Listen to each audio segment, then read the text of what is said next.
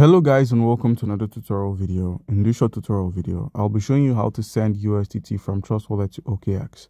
Alright, so in order to send your USDT from Trust Wallet to OKX, open up your Trust Wallet application. Once it's opened, make sure you locate the USDT and the network in which you wish to send. Alright, so to do this, use the search icon to search for USDT. As we know, the Trust Wallet application holds many networks of the USDT. We have the USDT on the BNB Smart Chain, on the Polygon, on the Tron, and on the Ethereum, as well as Arbitrum. So in this video, I'll be showing you how to send on the Smart Chain. So select the BNB Smart Chain. Once you've selected this token, make sure you have some BNB to cover your gas fees. The BNB I'm talking about is the BNB Smart Chain. So simply search for BNB. And where we have the Smart Chain, click on Smart Chain and make sure you have some of this token. If you do not, use the buy icon at the top of the screen to simply buy using your credit card or a wire transfer, and you'd get yourself some of the BNB. Alright, so once you've gotten yourself some BNB, use the search to search for USDT.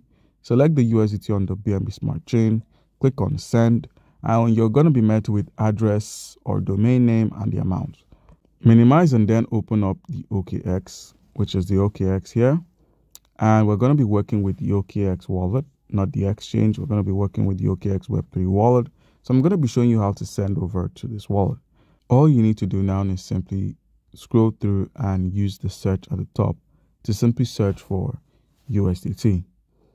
And you're met with the list of networks it holds. So we're going to be selecting the USDT on the BNB Smart Chain. So click on Smart Chain BNB, copy this address, or use the receive option. So click on receive and then you can copy it as well. Once you've copied or scanned the QR code, head back to your Trust wallet, paste this address there, enter the amount of USDT you wish to send, click on next, and then proceed to perform a transaction or a transfer by clicking on send. And you'd have successfully sent your USDT to the OKX wallet. So guys, that's how you can easily go about this. Comment down below if you have a question and you'll be given an answer. Thank you.